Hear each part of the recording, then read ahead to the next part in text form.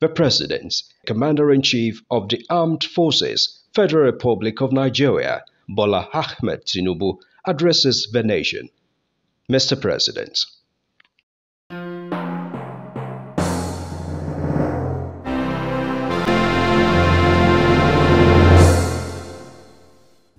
Dear compatriots, it gives me immense joy to welcome each and every one of you, young and old, to this brand new year 2024. We must lift up our hand to Almighty God in gratitude for His grace and benevolence to our country and our lives in the year 2023 that has just gone by. Though the past year was a very challenging one, it was eventful in so many ways.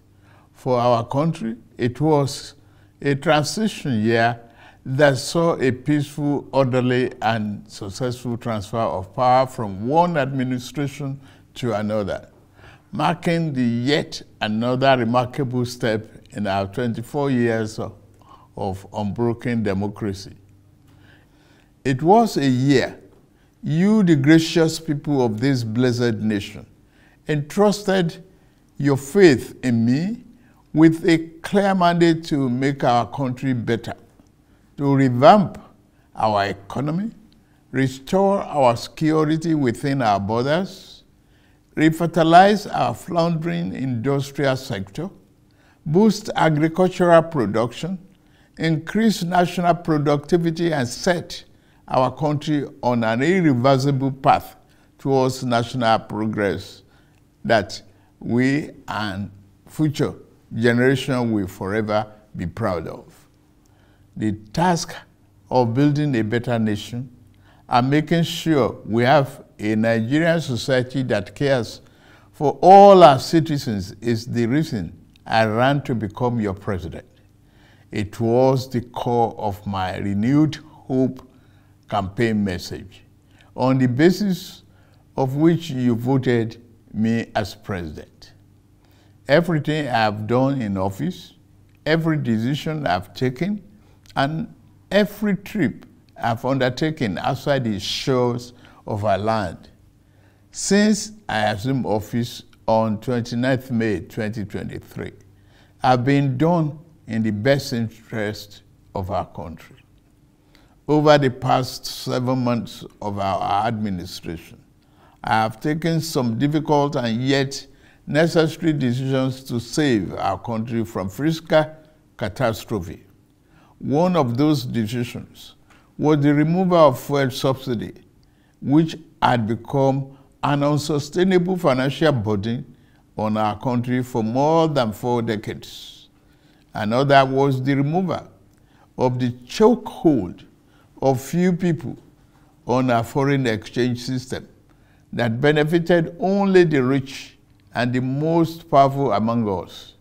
Without doubt, these two decisions brought some discomfort to individuals, families, and businesses. I am well aware that for some time now, the conversations and debate have centered on the rising cost of living, high inflation, which is now above 28%, and the unacceptable high underemployment rate. From the boardroom at the broad streets in Lagos to the main streets of Kano and Nembe Creeks in Bayelsa, I hear the groans of Nigerians who work hard every day to provide for themselves and their families. I'm not oblivious of the expressed and sometimes unexpressed frustrations of my fellow citizens. I know for a fact that some of our compatriots are even asking if this is how our administration wants to renew their hope. Dear compatriots, take this from me.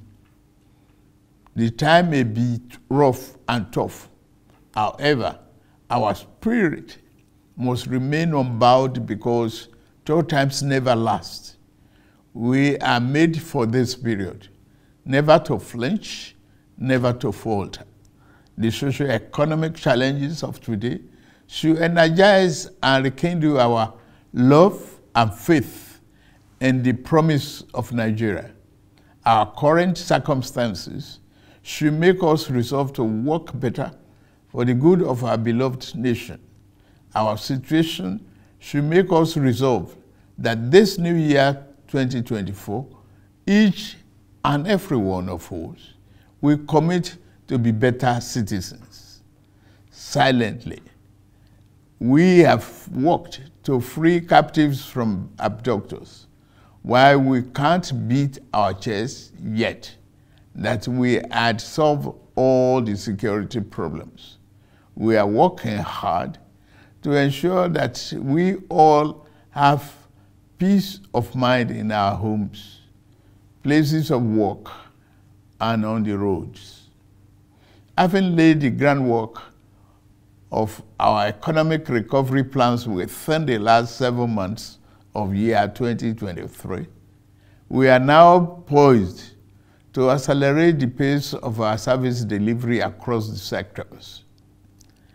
Just this past December, during COP28 in Dubai, the German Chancellor, Olaf Scholz, and I agreed and committed to a new deal to speed up the delivery of Siemens energy power project that will ultimately deliver reliable supply of electricity to our homes and businesses under the Presidential Power Initiative, which began in 2018. Other power installation projects to strengthen the reliability of our transmission lines and optimize the integrity of our national grid are ongoing across the country. My administration recognizes that no meaningful economic transformation can happen without steady electricity supply.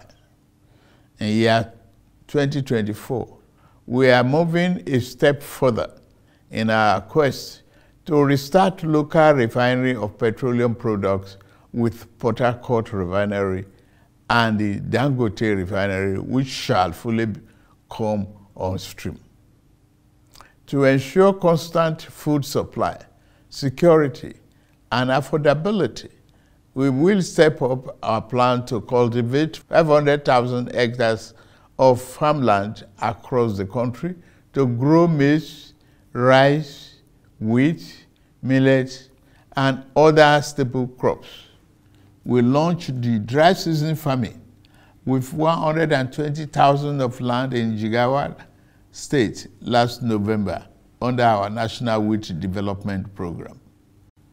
And this new year, we will race against time to ensure all the fiscal and tax policies reforms we need to put in place are codified and simplified to ensure the business environment does not destroy value. On every foreign trip I have embarked on, my message to investors and other business people has been the same. Nigeria is ready and open for business. I will fight every obstacle that impedes business competitiveness in Nigeria, and I will not hesitate to remove any clog hindering our path to making Nigeria a destination of choice for local and foreign investments. In my 2024 budget presentation to the National Assembly, I listed my administration's 8 priority areas to include national defense and internal security, job creation, macroeconomic stability, investment environment, optimization, human capital development, poverty reduction, and social security. Because we take our development agenda very seriously, our 2024 budget reflects the premium we place on achieving our governance objectives. We will work diligently to make sure every Nigerian feels the impact of their government. the economic aspirations, and the material well-being of the poor, the most vulnerable, and the working people shall not be neglected.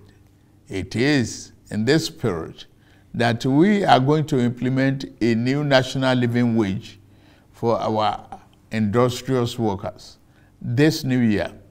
It is not only good economics to do this, it's also a morally and politically correct thing to do. I took an oath to serve this country and give my best at all times. Like I said in the past, no excuse for poor performance from any of my appointees will be good enough. It is the reason I put in place a policy coordination, evaluation, monitoring, and delivery unit in the presidency to make sure that governance output improves in the living condition of our people. We have set the parameters for evaluation. Within the first quarter of this year, ministers and head of agencies with a future in this administration that I lead will continue to show themselves. Fellow Nigerians, my major ambition in government as a senator in the aborted Third Republic, as governor of Lagos State for 8 years, and now as the president of this blessed country, is to build a fair and equitable society and close the widening inequality gap, while I believe the rich should enjoy their legitimately earned wealth. Our minimum bargain must be that any Nigerian that works hard and diligent enough will have a chance to get ahead in life. I must add that because God didn't create us with equal talents and strengths, I cannot guarantee that we will have equal outcomes when we work hard. But my government, in this new year, 2024 and beyond, will work to give every Nigerian equal opportunity to strive and to thrive. For the new year to yield all its good benefits to us, as individuals and collectively as a people, we must be prepared to play our part. The job of building a prosperous nation is not the job of president. Governors, ministers, lawmakers, and government officials alone. Our destinies are connected as members of this household of Nigeria. Our language, creed, ethnicity, and religious belief, even when they are not same, should never make us work at cross purposes. In this new year, let us resolve that as joint heir to the Nigerian Commonwealth, we will work for the peace, progress, and stability of our country. I extend this call to my political opponents in the last election. Election is over.